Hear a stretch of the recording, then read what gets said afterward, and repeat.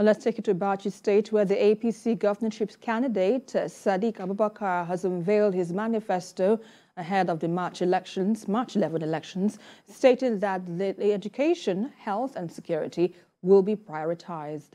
The former Chief of Air Staff says his intent is to truly and genuinely serve the people. A senior correspondent, Sadique Abubakar, reports.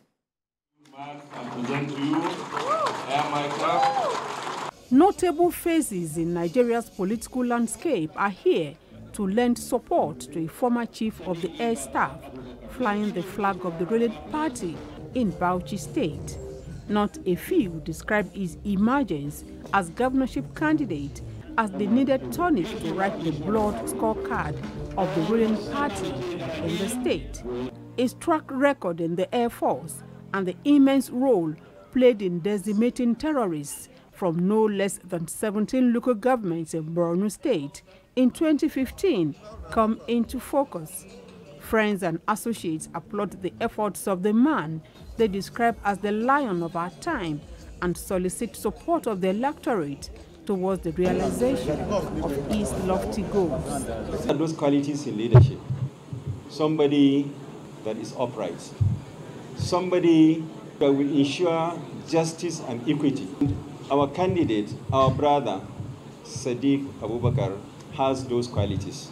Just after the commissioning of the oil well, we had the story of bandits, criminals surrounding that area.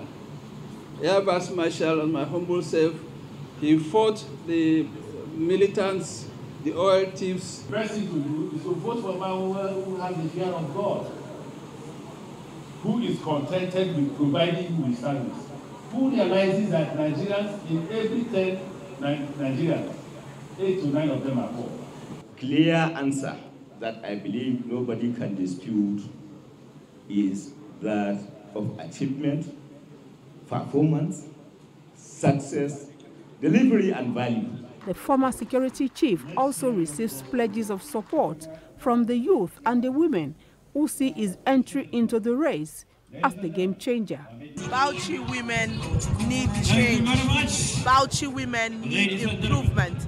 Bauchi women need health care. Bauchi women need empowerment. The Sadique Abubakar campaign organization says it is beginning door-to-door campaigns as well as community and religious strategies to ensure a change in the baton come March 11, 2023.